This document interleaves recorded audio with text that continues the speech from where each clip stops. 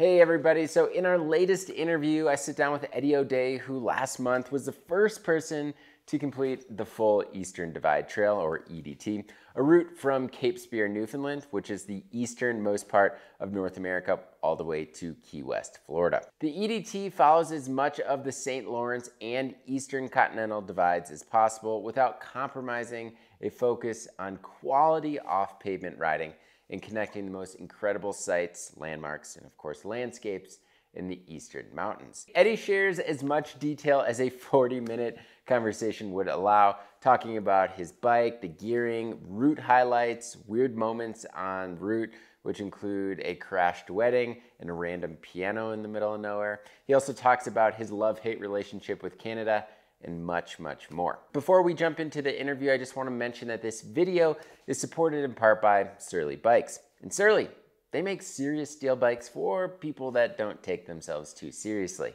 They make bikes that are versatile and durable, that can be dressed up or down for commuting, bike packing, ATVing, gravel grinding, or really whatever you call fun on two wheels. With 15 original dirt-friendly platforms, they offer something that fits just about anyone for any style of riding. So for more about Surly, make sure to click this card right here, or there's a link in the description below.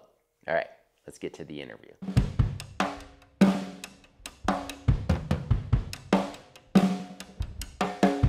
Thanks for joining me today. Yeah, no problem. So we'll just jump right into some of these questions here to get this conversation started. So where are you from, Eddie, and what do you do for a living?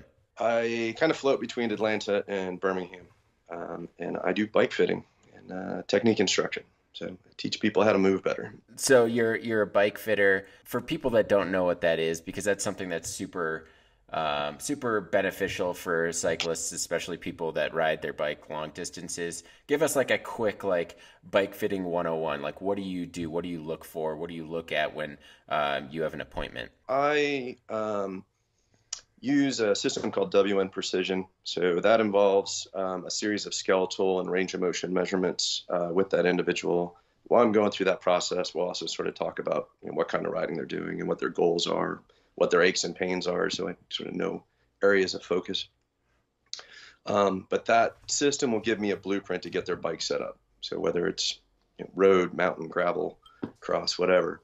And that's sort of the starting point in getting the bike set up. And then as we apply that, and that's how that gets applied sort of dependent on the bike. Like road bikes are a little more static, where a mountain bike, somebody's got to be on their bike to get things sag set and that kind of stuff. But we'll get those measurements applied and then start working through just the absolute basics, from how to address the saddle, like where should you be sitting and how should that feel, and to getting into the nuances of what's an efficient pedal stroke for each individual and each application.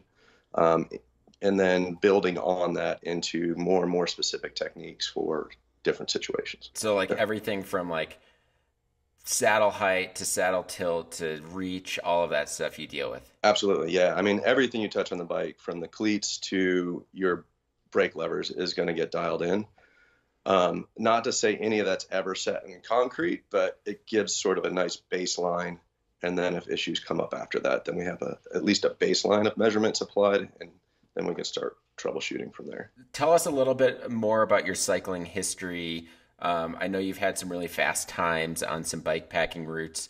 How did you get into all of this? And yeah, just give us a little bit of history. So, I mean, if we go way back, I started racing cross country. Back then was Norba, now USA Cycling stuff, and showed no particular promise in any way other than I enjoyed it. But eventually kind of progressed through that up to that expert, now knocking on the door of Cat 1, I guess, and getting my doors blown off in a short race. But put me in a little bit longer race, and then I could contend. So I kind of launched off from 12 hours into 24 hours. I played a lot in that 24-hour solo racing world. But that genre started to die off as the bike packing thing was starting to take a bigger mainstream upswing. Not that those two timelines totally matched, but it worked out well in my riding and racing career. So yeah, 24 hours dying, and I needed, I don't know, something else to scratch that itch. So the Trans-North Georgia was the one that did that for me. And I just absolutely obsessed over that thing. It's, 350 miles, maybe 40-ish thousand feet of climbing. It's a brutal race. A lot of technical single track thrown in there, particularly late in the ride. So it just became this whole, just how do I get my head around it? How do I tackle all these challenges? How do I improve as a rider to make all of this happen? And that was like a 4-year endeavor of tackling that race and finally setting, I guess I set 3 records on that one, but finally setting the record that I thought, was sort of like my best possible effort. Like, you're never going to get a perfect race out of one of these things. But that was as close as I could get. I got it under 40 hours, and that was what I thought would stand for a while. And as it did, it stood for 10 years. So, yeah, it finally fell. Yeah, that's what records are for. Exactly, to be broken. So I guess let's fast forward now a little bit. You've done a lot of, TNGAs, some other races here and there. I know you did the Tour Divide. So why the Eastern Divide? Why the longest mountain bike route in the world? Like, why did you want to take that on and be the first person to take that on? What was the motivation behind that? Part of it was not like, I'd been asked if I wanted to go back and do Tour Divide again. And I couldn't come up with a good reason I wanted to go tackle it. I wasn't so sure that, not that I set some blazing fast time. I just got humbled out there, and I wasn't sure how much better I could do at it given, I don't know, my current means, I guess. The Eastern Divide, I know a lot of the people that are involved in it, and just got into conversations a little bit about where that was at and how close it was to being completed. Tour Divide now is, so blazing fast. And if you're not doing something close to 200 miles a day and sleeping 3 hours a night, you're not in contention. And yeah, maybe 10, 15 years ago, I would have figured out how to do that, but not so much right now. Whereas Eastern Divide was something that I felt like I could actually have an impact on. And when you get to be the first, that sounds really cool. On the other hand, there's no beta out there on it. And that was the real challenge, was like, all right, this is kind of the fun. I get to go do all the homework and figure it out, which is a bit of foreshadowing of that. My homework was all absolutely useless, and I just had to figure it out on the fly every day. So it was new challenges is really what it was about. And that's kind of what I've always tried to do with my cycling is find something new to push myself on. And if it's not scary, if I'm not scared to death of it, then I didn't pick the right challenge. Yeah, that's, I give you props because, all of these big routes, being the first person or like doing it in the first year or something like that, it is so much more challenging to not only just like physically prepare, but just like mentally grasp, like, all right, well, logistics, like food, like how challenging is this going to take? Like, who knows how long it's going to take from point A to point B. So I give you a lot of credit for doing this. It gave me a whole new respect for someone like Stamstead doing the Great Divide route and doing it, mostly blind. Yep. And that guy didn't even have an iPhone to plug some music in and take his head out of the game. So that's, it's so next level. I know they were definitely a little bit harder back then for sure. Right. It was just not as easy to do. So talk to us a little bit about you were supporting Georgia Cycling Association during this ride. You raised a bunch of money for them. Tell us a little bit more about that. Yeah. So I'm one of the founding members of the Georgia Cycling Association. And the long story short there is we started off with NICA and then moved on to our own entity. So just to give some people, at least that are familiar with the NICA platform, it's obviously very similar. So middle through high school kids, and we got that rolling 9 years ago. And I've been on the board of directors about as long as we've had a board of directors, so maybe 8 years. So it's just something I've been really involved in and really believe in. 10 years on, 9 years on now, in the shops where I do my fittings, it's, all these kids that have come out of they're not kids anymore, the 20-something-year-olds that have been through the league and come up through that, and they're still interested in cycling and involved in cycling. And it's, not just the coworkers. Now it's customers that come in. So it's really cool to see it kind of come full circle of they got involved and now they're staying in the sport, and they're getting to an age where they can start contributing back into the cycling community, and who knows what comes from that. So it's pretty awesome to see it grow from, yeah, this kid's having a great time on a bike, to these young adults are now about to take over the world and see what they can bring to the cycling community. As I did with Tour Divide 5 years ago, and this one sort of a, do a pledge per mile. If I get someone to pledge a penny on a 6,000 mile ride, then we'll raise some money. So we did that. Right now it's around $41,000 that I've raised through the Eastern Divide route ride. And that is still open if anybody's interested. You can look up tackling the trail, Edio Day, Eastern Divide. Any of that should bring it to the site. But we had live tracking and through track leaders and some information about the route and sort of my why, and of course sponsors all out there so that people can get an idea what this thing was all about. And that also put some eyeballs on the Eastern Divide route too, that I thought was pretty cool. Is just sort of a, GCA was front and center for it, but getting more people just aware that the route exists, and we do have this other monster route here in the U.S. that certainly could be tackled. And I will link that link in the description below. Appreciate that. And that should be easy to find. So let's dive into kind of the route itself and your experience. So what bike did you take, and what would you change that bike after completing the Eastern Divide? So I used a Rhodia Labs steel Flanimal. There were certainly times during the ride, and I'll expand on that a little bit. I used 650 wheels with some mountain bike tires and some Redshift handlebar stem, so a little suspension up front, and their suspension seat post in the back. So all of 20 millimeters of active suspension. So not much, obviously. And I ran very light, one pair of shorts, and a tank top to sleep in. Like I had not even a sleeping bag with me. It was really warm enough. I didn't think I'd need it. So I was just trying to run as light as I could.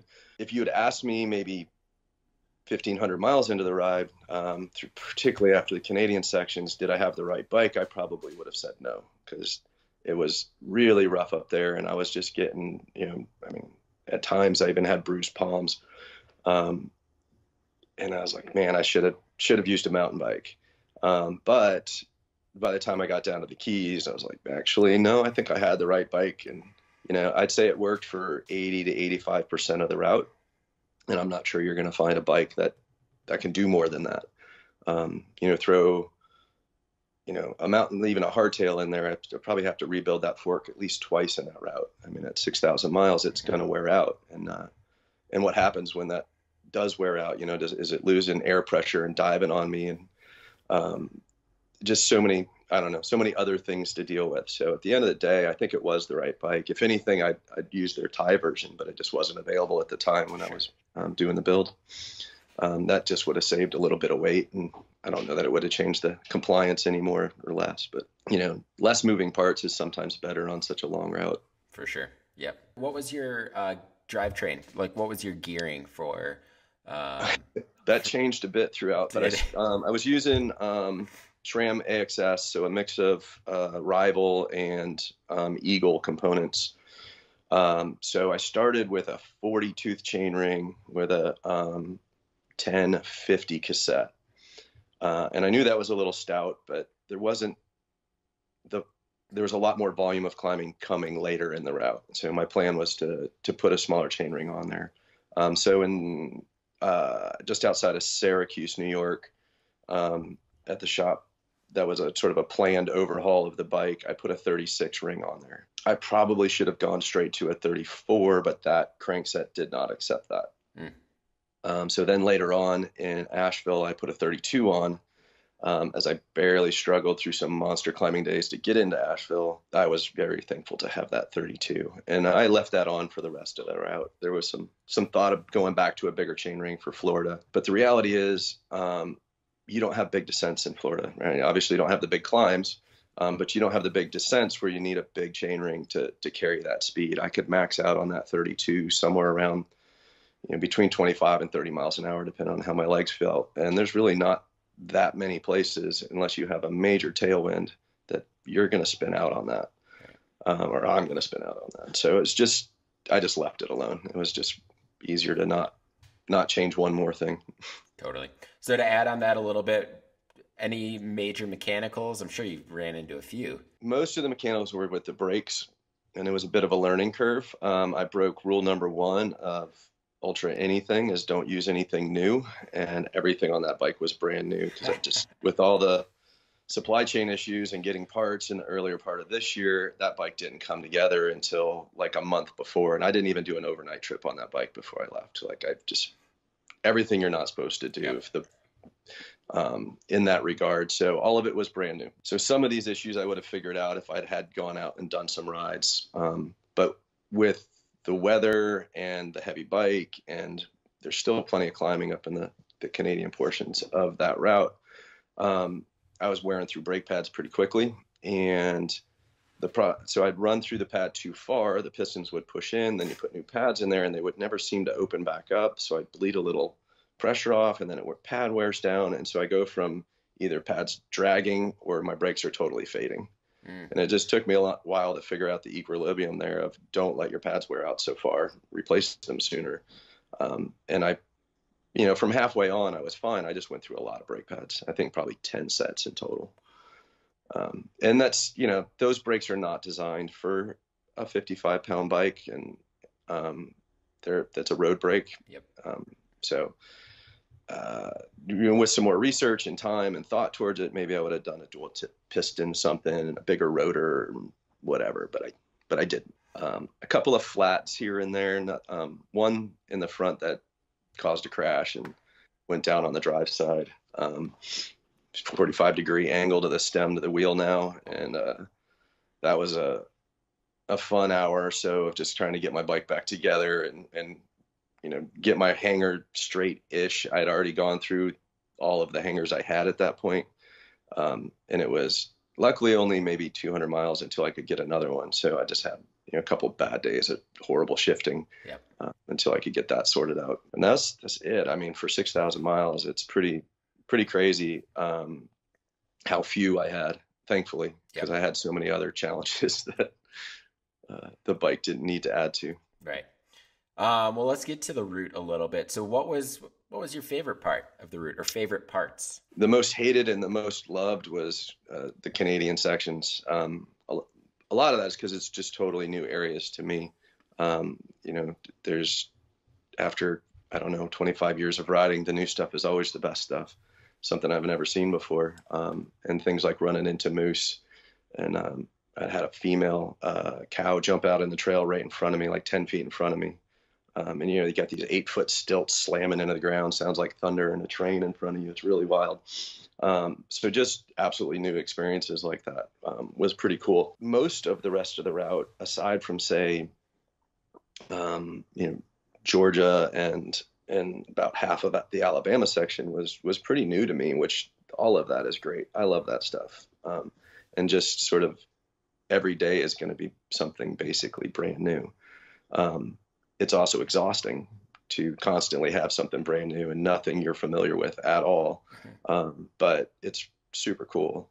And then just sort of connections that I have through the whole route. I grew up in New England as a kid, and so I knew some of that area, but to be able to get out and explore it on a bike, all of that was super cool. I'd spend summers in Western New York, so to go through that part. And I've got tons of family out there. My parents came out, cousins came out, aunt and uncles.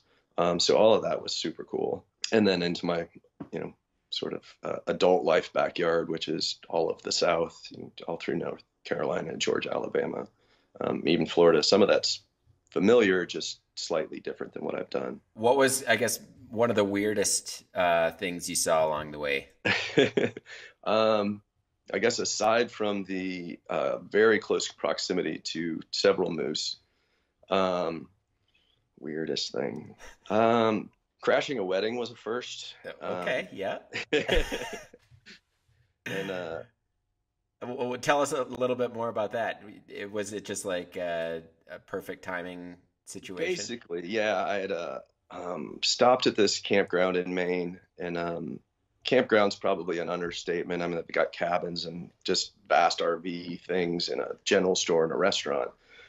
So I decided to stay. So I'm sitting at the bar having a few beers, make friends with the locals, and of course I stand out because I'm just in a kit. So they're like, "What are you doing?" Yeah. Well, I'm riding from here to here, and they're all super stoked about that. Anyways, there's a wedding going on the property, and the someone comes in and basically kind of invites all the locals over to participate, and they're like, "Oh, you should come over." And I was rather hesitant because, again, how I'm dressed, and I'm definitely going to stand out. But got over there eventually through some egging on from them, and met the bride. She was super cool. We got a picture together. She thought the whole thing was pretty awesome. And then I just got to get myself out of the scene because I knew I was kind of a spectacle. But next thing I know, I am surrounded by a bunch of people who are letting me know in no uncertain terms that they don't think I belong there. And there was a moment where I couldn't get to my bike through these guys, and I wasn't even sure where it went to because it got moved. And I'm kind of freaking out and trying to keep my cool because it's me on FOC, guys, and Yeah. I'm 2,000 miles into this, so I'm a little underweight for fighting right now. Sure. And I mean, eventually I got out of there unscathed, and apologies were made the next day, and we'll blame it on some maybe misinformation, misunderstandings, and a lot of alcohol, and we'll say on everybody's part. I won't blame anybody. There you go. But by far the hardest donation I ever got to GCA, for sure.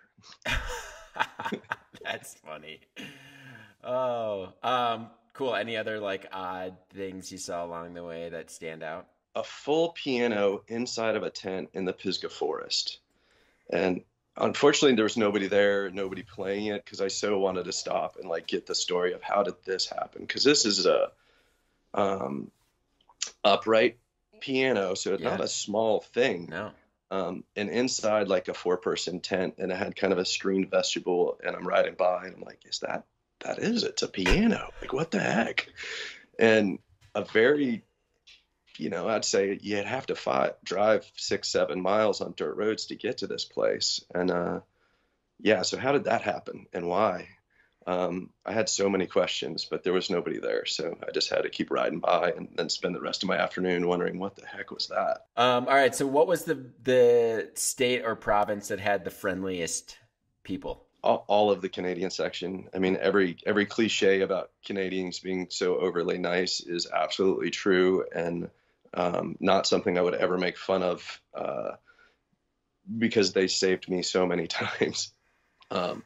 I mean, maybe the best moment was coming in. I was along the Fundy Bay in New Brunswick. Just another one of these moments on this route that things I did not expect, like a hike a mile down into a river gorge and another mile out that probably took 4 hours to go 2.5 miles. So my whole day's time schedule is messed up. So I get into this town, I think it was St. Martin's, little coastal town. And they have something called the Fundy Parkway, which is kind of like a Blue Ridge Parkway kind of thing. So just tourist highway, lots of pullovers and beautiful sights, but nothing in there as far as any sort of resupply. Maybe there's water somewhere, but I am killing myself to get through this park and get on the other side and try to get to this town before absolutely everything closes, which I totally failed to do. So I'm rolling in at like 5 after 9, and this town has rolled up the sidewalks. Every restaurant is closed down. But I roll into sort of the last gas station on the way out of town, and this guy is like calling every restaurant back for me, everybody that walks in, he's like, "Oh, Pam, do you know of any restaurant this guy can eat at?" And everybody seemed to care, though they had no solution. Right. So I roll, I get some calories in me, and then I kind of go back and figure out what I'm going to have for dinner, which is now like some macaroni and cheese that I can mix up, some, I don't know, chocolate milk and some chips and maybe some beef jerky. That's like the best I can get out of the store.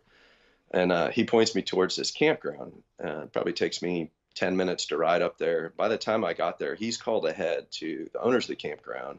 They're basically waiting for me and offering to warm up whatever food I had. And so they take care of the mac and cheese, and they get me over to my campsite. And I'm setting up my tent. While I'm setting up my tent, the guy next door comes over and he's like, "Hey, if you need a fire or anything, you know, welcome to come join us. And if we go to bed, you can use the fire and help yourself all the firewood." I'm like, "Geez, everybody's so nice." And so I get my tent set up. I go over there, and he's, of course, got all these questions for me about what I'm doing and why.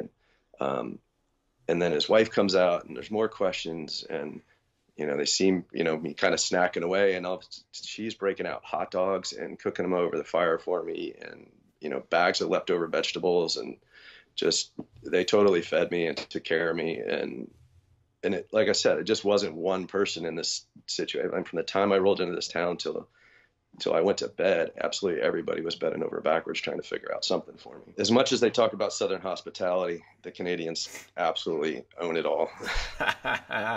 That was maybe one of your biggest or most challenging days, but obviously, over this huge route, you probably dealt with quite a few challenging days. What was like your top 2 most challenging days out there? The first one that comes to mind is trying to get off of Newfoundland. You have to take a ferry from Port aux Basques to Sydney, Nova Scotia, and it's like a 7-hour boat ride.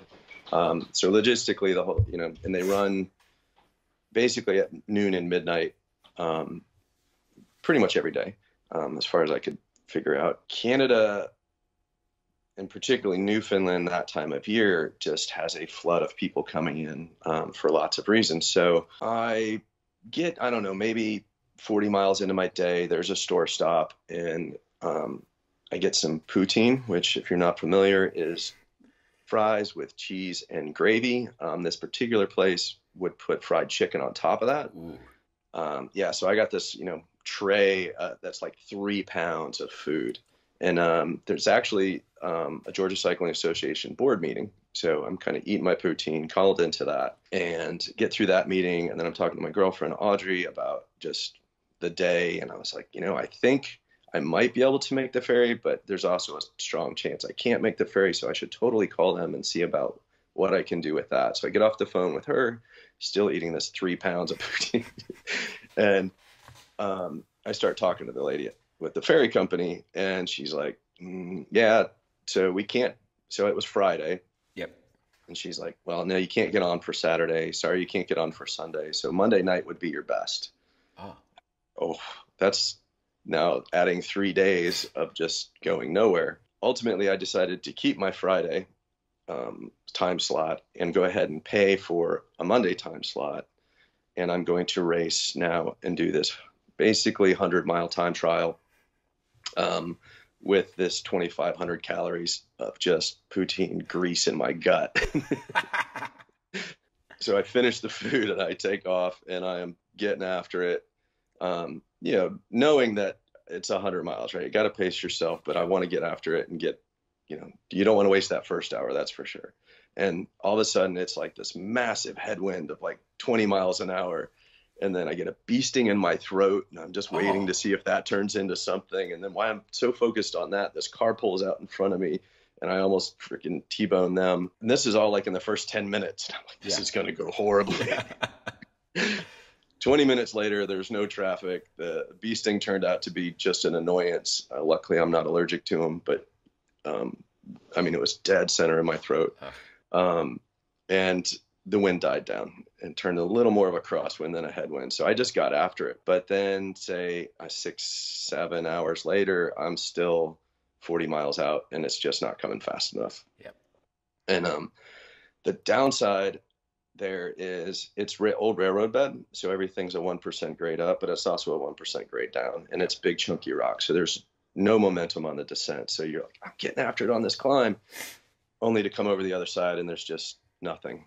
Right? There's no coasting. There's no reprieve. You just got to keep doing the same effort. So ultimately, that ended up me getting like the last Airbnb available, probably on the whole island.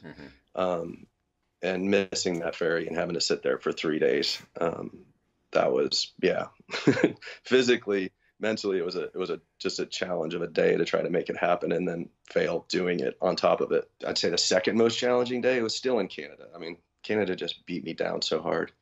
I'm in Nova Scotia. I'm not even going to try to pronounce the name of the town because I only half remember it and I'd butcher it if I had it all. Sure. But leave this little town and I am having some serious GI issues. And so I don't really want to leave the hotel, but I think the Imodium's going to do enough to get me on my way. There is no hotel en route for, I think it was 110 miles. I can eat and hold it down. It's just going to be really bad news when it starts working its way through. Mm-hmm. And so I get, I don't know, maybe halfway-ish through the day, I get to this town, I eat, I take care of nature, take more Imodium, and I get, I mean, say 10 o'clock that night, and I'm not far, maybe 30 miles out from the hotel. And all of that to say, like, timing of it, I got to be careful when and where I eat, because otherwise I'm going to be on the side of the trail for a while. And so that also, you know, plays into my energy levels and just trying to, like, time everything perfectly so I can cover the ground, but also not be just hanging off a tree, getting eaten up by mosquitoes. And I'm following the route. It's horrible logging roads and they're slow, but whatever, I'm plugging along. And I just get to this spot where it says turn left. And it's like, there's nothing here. It's just nothing but trees. This road doesn't even exist. And it's just like, what the heck? Like, this is not the time I need this to be happening. I really need to get to that hotel room. Yeah. And so I find a way around that with a lot of cursing and just frustration and get on the other side of it. And I see where they're actually cutting the road in. All the heavy equipment's out there in the forest, and they're making this road. It just doesn't exist yet. But somehow it exists on a map. And weird. And I should throw in there, I'm scouting Nova Scotia, New Brunswick. Nobody's ridden any of this stuff, so it's totally foreign to everybody. Okay. Everybody being those involved in making the route. It's basically looking at Google Maps and saying, I hope that goes through. I did have to make a stop ultimately in the woods and take care of that. And then I get down to what seems like it is rail to trail. So I'm thinking this is going to be pretty straightforward. And it's just a nice, like 20-mile shot into the town where my hotel is. And I get to the end of the rail to trail, or where it says it ends, no more motor vehicles, no more. And I think it said pedestrian only, but it is where the old railroad bed used to go. But underneath the railroad bed, they put these rocks that are like, 2-foot chunks stacked on top of each other to make the bed of it. And that's all it is for like 2 miles. And that one I backed out of and went to the highway that was adjacent to it. Cause it's like, if I'm scouting, I also get to pick the better route. Yep. Right. Yeah. So it just added so much more and so many frustrations. And of course it comes at the end of the day. Yeah. So I did make my hotel finally, probably 1 a.m. and stopped at the gas station next door, got some food. And of course I'm up till 3 a.m. because once I ate, starts all over again. Yeah. I did spend, I had a short day the next day. The day after that, I was in the hospital getting 3 liters of fluid pumped back into me and antibiotics to get whatever was going on inside of me to die and move on. Jeez, that's an experience. I really was thinking that might be the end of the ride. I mean, to get into the next day, I just couldn't even leave. I got to the next town, maybe 45 miles in, and I just couldn't leave that town. Yeah. Imodium was not doing it anymore. And I was getting exhausted because I couldn't hold any, everything's just blowing right through me. So I'm not absorbing any of the nutrients and doing big days on top of it. That just was a recipe for bad news. But the antibiotics worked quick. I mean, that next day after the hospital, I did a 95-mile day and was right back into it. Awesome. I won't say I was fully recovered, but mentally I was ready to get there. Yeah. Well, fast forward to the Florida Keys. What, 79 total days? 78. 78 days. 11 hours, 59 minutes, and I think it was 36 seconds. And what was the total mileage by the end? Was it 6,000 plus? Yeah, I had 62 something. Okay. If my elevation is to be trusted, because I know GPSs are kind of all over the place on that. Yeah. I had 400 20-something thousand feet of climbing. So way more than advertised in both the mileage and the climbing. The extra mileage comes from a lot of that scouting and having to backtrack, and but also there's so many points on that route that you're just a few miles from that resupply. And you're like, oh, do I go in there? Do I not go in there? At some point you have to. You got to get more food and water. And not knowing sort of every little intricacy of the route, I erred more towards being cautious of making sure I had food and water. So I added a lot of miles, and just, 5 or 6 of those a day, that's going to add up over 78 days. So I guess the last question then for you is, what advice would you give folks wanting to tackle the whole route? Be glad you're not the first. Maybe let another 10 people go and find some more beta, but the route's fully published now.